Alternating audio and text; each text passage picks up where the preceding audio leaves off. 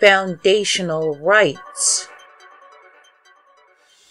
In this presentation, I will be bringing forth the foundational rights that each of us have if we choose our behaviors ethically.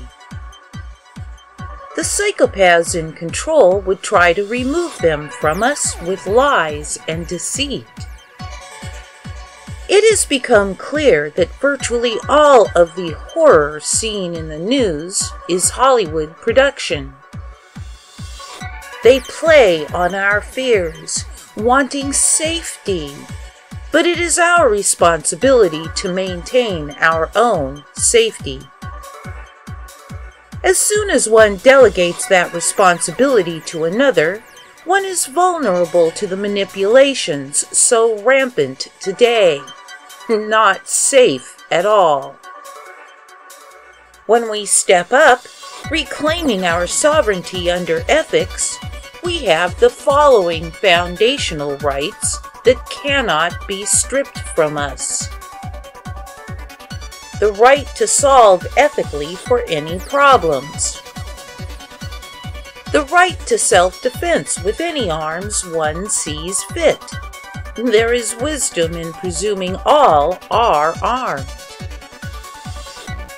The right to arrest, stop, anyone choosing unethical behavior. The right to solve ethically for any problems being created or which were created by one who chooses unethical behavior. The right to express anything at all. The listener, reader, viewer is responsible for what feelings are chosen in response. The right to converge with others in ethical problem solving and in both industry of interest and leisure. The right to retain all that we have ethically acquired. The right to follow any belief system we choose, religious or without religion. The right to publish our thoughts and opinions. The right to be left alone, unless evidence shows we have chosen our behaviors unethically.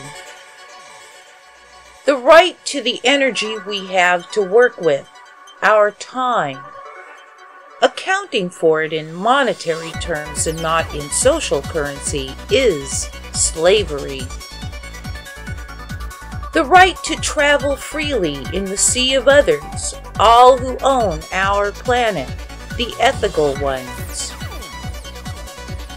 For information on the 3 laws of ethics, please watch the playlist on the YouTube channels Amaterasu Solar or Amaterasu Solar again. Note, I do not care what any others claim sovereign means. I mean owner of the earth, choosing my behaviors ethically, and as such ethically claiming my interest. Love always. Humanity will win.